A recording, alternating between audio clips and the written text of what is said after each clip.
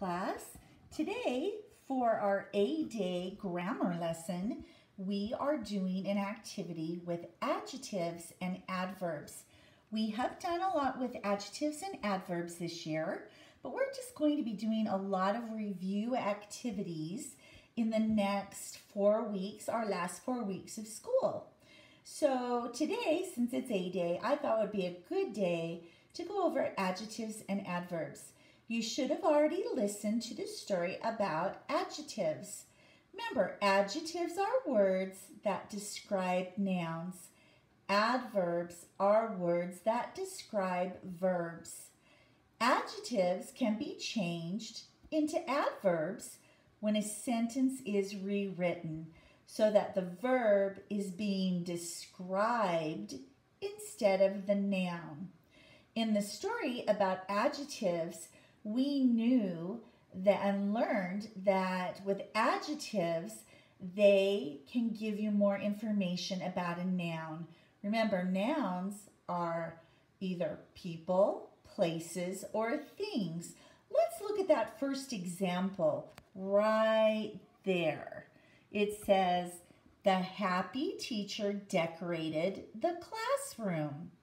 In that sentence, the word happy is used as an adjective because it is describing the noun, which is the teacher.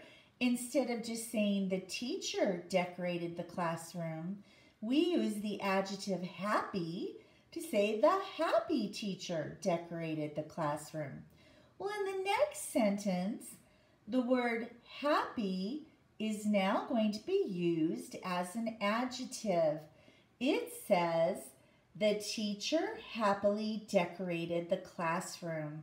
Do you see how it is used differently? In that sentence, the word happy was used as an adverb. Remember, adverbs are words that describe the verbs. So, if you look at that, the verb in that second sentence is decorated, and we used happily to describe what the teacher was doing, which was decorating her room.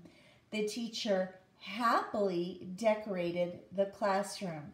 So in this sentence, the word happy was used as an adjective to describe the noun, which was teacher. And in the second one, happily was the adverb to describe the verb decorated. So what are you going to be doing with this activity? There's not a lot, but just enough that I can see if you understand it. So you are going to rewrite each sentence below, changing each of the adjectives into an adverb. Remember, use those two sentences up above about the teacher and her classroom as an example. Let's look at this first one. The hungry dog ate a bone.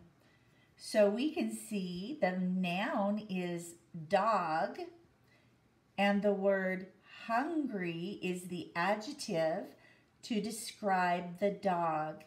How can we use now the word hungry and change that word into an adverb that would describe the verb?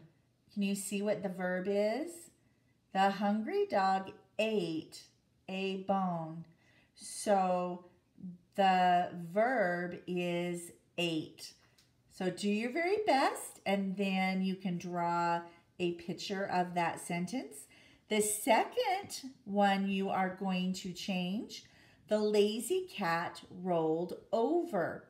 Remember, the adjective in that sentence is lazy, and then you're going to change that word into an adverb. And of course, we can see that the verb is rolled. And in the last one, it says the loud bird is chirping. So we know bird is the noun. The adjective loud is describing the bird.